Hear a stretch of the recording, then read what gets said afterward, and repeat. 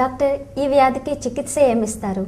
ఇలా చీము కారుతడం ఉన్నటువంటి వ్యాధికి అక్యూట్ సపరేటివ్ ఆటిటిస్ మీడియా అయినట్టయితే కనుక ఈ వ్యాధి ఎందువల్ల వచ్చింది అన్నది తెలుసుకోవడానికి ప్రయత్నిస్తాము.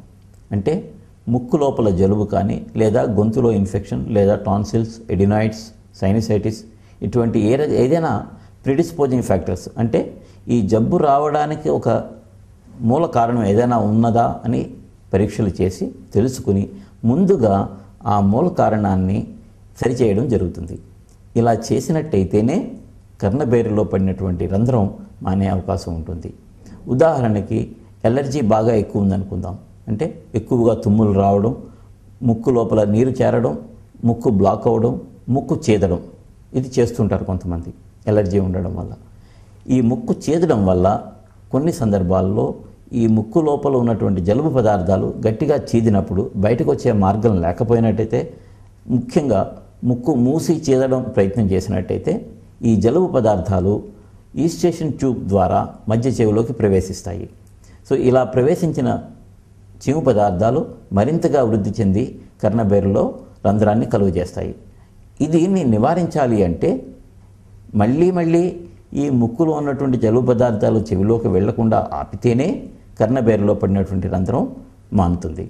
అంచేత ఈ రోగుల్లో ముందుగా ఎలర్జీకి సంబంధించిన మందులతో పూర్తిగా నయం చేయాల్సి ఉంటుంది. అలాగే సైనసైటిస్ ఉన్నట్టయితే గనక సైనస్ ఆపరేషన్ ద్వారా లేదా మందులతో, లేదా ఆపరేషను మరియు మందులతో చికిత్స చేసి దాన్ని పూర్తిగా నివారిస్తేనే చెవిలో పడినటువంటి కర్ణబేరులో పడినటువంటి రంధ్రం మానే అవకాశం ఉంటుంది.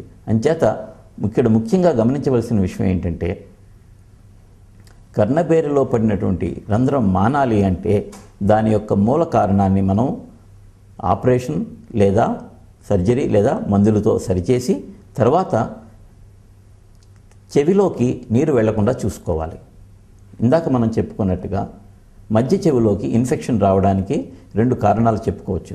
ఒకటి, ముక్కు వెనకాతల ఉన్నటువంటి ఈస్టేషన్ ట్యూబ్ గొట్టం ద్వారా చీము పదార్థాలు మధ్య చెవిలోకి వెళ్తాయి కాబట్టి ఇలా వెళ్లకుండా చూసుకోవాలి. రెండవది, కర్ణబేరులో రంధ్రం ఉంటే బయట నుంచి దుమ్ము, ధూళి కణాలు రంధ్రం ద్వారా మధ్య చెవిలోకి ప్రవేశించి, అంతేకాకుండా స్నానం చేస్తున్నప్పుడు మనం పోసుకున్నటువంటి నీరు బాహ్య చెవి ద్వారా మధ్య చెవిలోకి ఈ రంధ్రం ద్వారా, కర్ణబేరులో ఉన్న రంధ్రం ద్వారా ప్రవేశించే ప్రమాదం ఉంటుంది. ఇలా నీటితో పాటు సూక్ష్మక్రిములు కూడా వెళ్తాయి కాబట్టి మధ్య చెవిలో చీము కారడం జరుగుతుంది. దీన్ని నివారించాలి అంటే స్నానం చేసేటప్పుడు చెవిలో పెట్రోలియం జెల్లీతో ముంచినటువంటి దూదిని పెట్టుకుని స్నానం అయిన తర్వాత తీసేయాలి. మామూలు దూది పెట్టుకున్నా సరే దీని నుంచి మంచి ఫలితం రాదు. ఇంచేతంటే దూది నీటితో తడిచిపోయి తద్వారా నీరు లోపలికి వెళ్ళే అవకాశం ఉంటుంది. అదే దూదికి కొద్దిగా పెట్రోలియం జెల్లీ, వ్యాజ్లిన్ అని మనకి బజార్లో దొరుకుతుంది, అది దూది మీద పూసి అప్పుడు చెవిలో పెట్టుకున్నట్టయితే నీరు లోపలికి ఇంకకుండా బయటికి జారిపోతుంది. ఈ జాగ్రత్తలు తీసుకున్నట్టయితే కర్ణబేరిలో పడినటువంటి రంధ్రం దానంతట అదే మానే అవకాశం ఉంటుంది. హలో డాక్టర్లో ఇప్పుడు ఒక షార్ట్ బ్రేక్.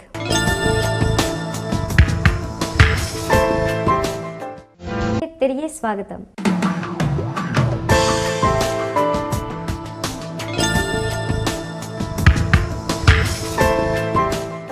డాక్టర్ గారు, ఈ విధమైన చికిత్స ద్వారా కర్ణబేరిలో రంధ్రం నయమవుతుందా, లేదంటే ఒకవేళ అవ్వకపోతే ఏదైనా ఆపరేషన్ ద్వారా దీన్ని నయం చేసే అవకాశాలు ఉన్నాయా?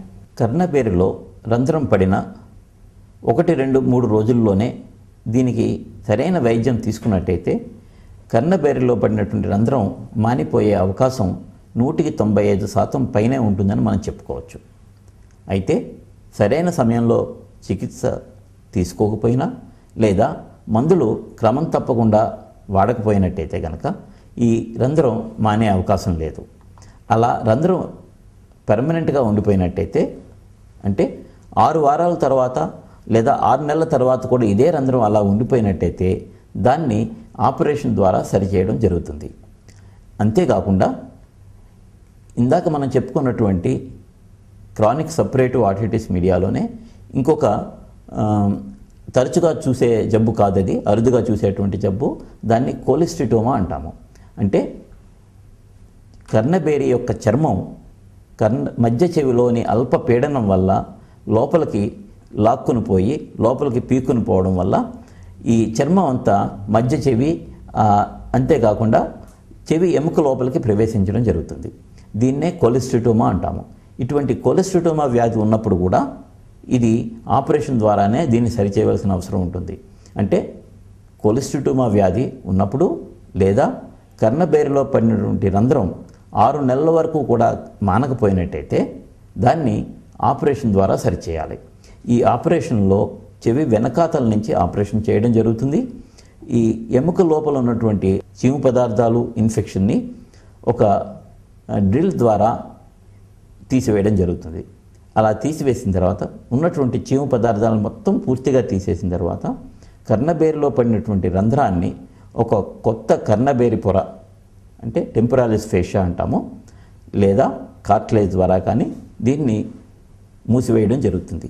ఇలా మూసివేసిన తర్వాత మిగిలినటువంటి చర్మం ఈ కర్ణబేరికి స్థానంలో మనం అమర్చిన గ్రాఫ్ట్ మీద చర్మం కొత్త చర్మం ఏర్పడి అది కొత్త కర్ణబేరి తయారవుతుంది. ఇలా తయారైనటువంటి కర్ణబేరి మామూలు కర్ణబేరి కన్నా స్ట్రాంగ్గా ఉంటుంది. అయితే కార్టిలేజ్ వాడితేనే ఇది స్ట్రాంగ్గా ఉంటుంది. ఒక టెంపరాలిస్ ఫేషియా ఒక్కటే వాడినట్టయితే కనుక కొన్ని సంవత్సరాల తర్వాత మళ్ళీ కర్ణబేరులో రంధ్రం పడే అవకాశం ఉంటుంది. అంచేత ఇక్కడ ముఖ్యంగా గమనించవలసింది ఏంటంటే ఆపరేషన్ తర్వాత కూడా అసలు కర్ణబేరులో రంధ్రం పడడానికి ఉన్నటువంటి మూల కారణాలను మనం సరిచేయకపోతే ఈ రంధ్రం మళ్ళీ పడే అవకాశం ఉంటుందని రోగులందరూ తప్పనిసరిగా గుర్తుంచుకోవాలి. ఓకే డాక్టర్, దీంట్లో ఏమైనా ఆధునిక చికిత్సా విధానాలు వచ్చాయా డాక్టర్? కర్ణబేరికి చేసేటువంటి ఆపరేషన్స్లో కొన్ని సందర్భాల్లో కార్బన్ డైఆక్సైడ్ లేజర్ అనేది వాడడం ప్రస్తుతం ఆధునిక వైద్య విధానంలో వచ్చిందండి. ఇలా లేజర్ వాడడం వల్ల చెవి లోపల మధ్య చెవి లోపల ఉన్నటువంటి జబ్బు లేదా గ్రాన్యులేషన్స్ అంటాము, ఇన్ఫెక్షన్ ఉన్నదాన్ని మనం పూర్తిగా తీసివేసే అవకాశం మనకి లభిస్తుంది. అంటే చెవి లోపల ఉన్నటువంటి సున్నితమైనటువంటి నాడుల మీద ఎముకల మీద ఉన్నటువంటి జబ్బును కూడా ఏ విధమైనటువంటి రిస్క్ లేకుండా అంటే ఏ విధమైనటువంటి డ్యామేజ్ లేకుండా ఈ లేజర్ ద్వారా తీసివేసే అవకాశం లభిస్తుందండి.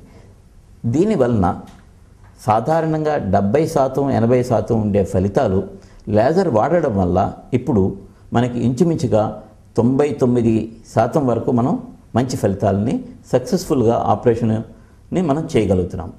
ఓకే డాక్టర్, ఈ ఆపరేషన్కి సుమారుగా ఎంత ఖర్చు అవుతుంది అండ్ దీని నివారణ చర్యల కోసం మా ప్రేక్షకులకి ఏమైనా మీరు ఇచ్చే సలహాలు ఏమైనా ఉన్నాయి? ఈ ఆపరేషన్కి మనం లేజర్ వాడుతున్నామా లేదా అనే సందర్భాన్ని బట్టి ఇంచుమించుగా 20 నుంచి 40 వేల వరకు ఖర్చు అయ్యే అవకాశం ఉంది. అయితే ఈ ఖర్చు రాకుండాను తర్వాత ఈ వ్యాధే రాకుండా ఉండాలి అంటే అందరూ గమనించవలసిన విషయం ఏంటంటే చెవి లోపల కర్ణబేరిలో కన్నం సాధారణంగా పడదు. జలుబు వచ్చినప్పుడు సరైన వైద్యం తీసుకోకపోయినట్టయితే జలుబు పదార్థాలు చెవిలో ప్రవేశించి కన్నం పడుతుంది అన్నది అందరూ గుర్తుంచుకోవాల్సిన విషయం. సాధారణంగా చాలామంది యొక్క ఆలోచన ఏంటంటే జలుబు మామూలుగానే వస్తూ ఉంటుంది, తగ్గిపోతూ ఉంటుంది, దాని నుంచి ఏం ప్రాబ్లం లేదు, ఏమి కష్టం ఏమి ఉండదు అనుకుంటారు. అయితే ఇది 100కి 90 మందిలో కరెక్టే. కానీ 10 మందిలో ఈ జలుబు నుంచే చెవిలో కర్ణబేరులో రంధ్రం పడడం, అలానే ఊపిరితిత్తుల్లో ఇన్ఫెక్షను, గొంతు నొప్పి, మన స్వరపేటికలో లారింజైటిస్ అంటాము, ఈ ఇన్ఫెక్షన్స్ కూడా వస్తుంటాయి. అంచేత జలుబుని నిర్లక్ష్యం చేయవద్దు. తర్వాత దగ్గరలో ఉన్న ఈఎన్టీ వైద్యం సంప్రదించి జలుబు వచ్చిన మొదటి రోజే దానికి వైద్యం మొదలుపెట్టినట్టయితే మీకు ఈ చెవిలో కర్ణబేరులో రంధ్రం పడేటువంటి ప్రమాదం నుంచి మీరు తప్పకుండా తప్పించుకోగలుగుతారు. Thank you doctor. చెవిలో నుండి చీము కారే అనే అంశంపై మాకు ఇన్ని సలహాలు సూచనలు మా ప్రేక్షకులకు అందించినందుకు ధన్యవాదాలు. నమస్తే. చూసారు కదండి, మా ఈఎన్టీ ఇన్స్టిట్యూట్ డాక్టర్ మేఘనాథ్ గారు అందించిన సలహాలు సూచనలు. ఇది వాళ్ళ హలో డాక్టర్. రేపటి హలో డాక్టర్లో మళ్ళీ కలుసుకుందాం. నమస్కారం.